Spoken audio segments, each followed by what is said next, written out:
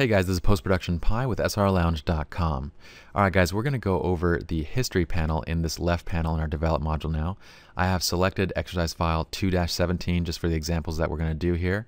And what we're going to do is first expand the history panel by hitting Control Shift and its number, which is 3, to expand it. And that's Command Shift 3 on a Mac. Now what the history panel is it's just basically storing a history of all the adjustments that we're making to whatever image that we're on.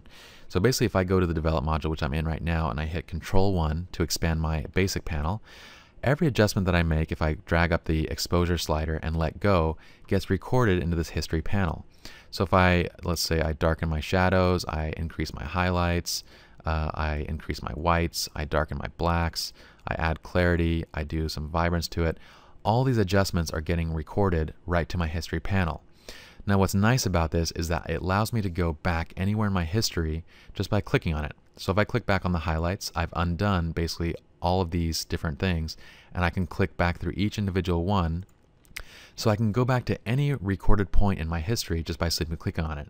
Now the history panel is something that I don't frequently use, and that's mainly because it's so quick for me just to reset something out and add in these settings back again to where I want.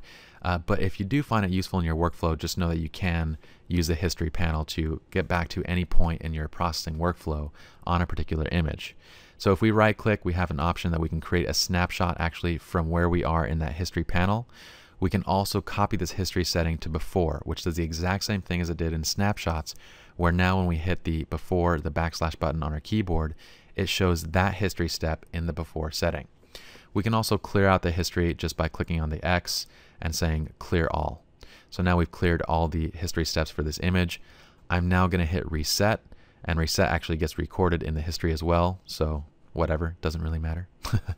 Let's go on to the next tutorial, guys, and we've already talked about collections in the library panel. This works the exact same way in the develop module.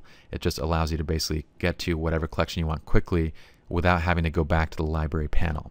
So let's move on to the copy and paste settings in the next tutorial.